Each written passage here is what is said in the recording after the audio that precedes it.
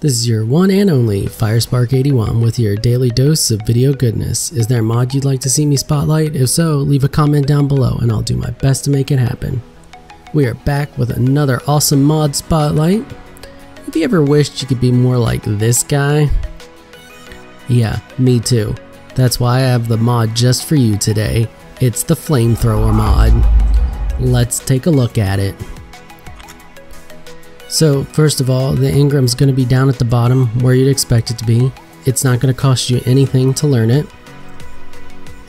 Let's take a look at its crafting cost. It's going to cost you a rocket launcher, 100 gasoline, 25 metal, 10 cementing paste, 50 spark powder, and 5 electronics. I mean, it's not too terrible aside from the rocket launcher. So next up, once you have it in your inventory, it's going to need gasoline is its ammo. It has two different color flames, the orange flame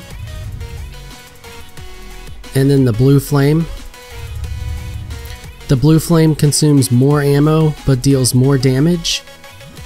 The orange flame consumes less ammo and does less damage. Either way, this thing tears through some freaking ammo. Let's find something to murder and I'll show you. Here we go. This Pteranodon looks like he wants to get caught on fire.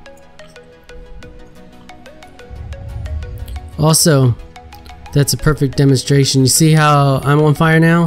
That happened because I was too close to him. If you're too close to whatever you're attacking, it will catch you on fire.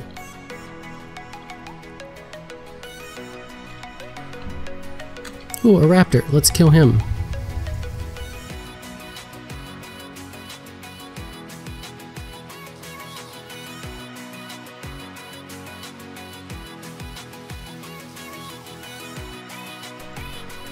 See how much ammo that just tore through? I had a ton. I'm down to like near nothing. So, and then we can switch. You hit N, the letter N, to switch from blue flame to red flame.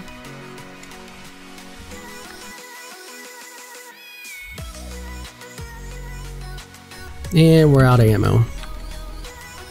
And you can see he's got two different debuffs on him right now, the blue and the red, or orange, I guess you say. So I mean, I guess the good thing is gasoline is relatively easy to get. I mean, I already have made a ton.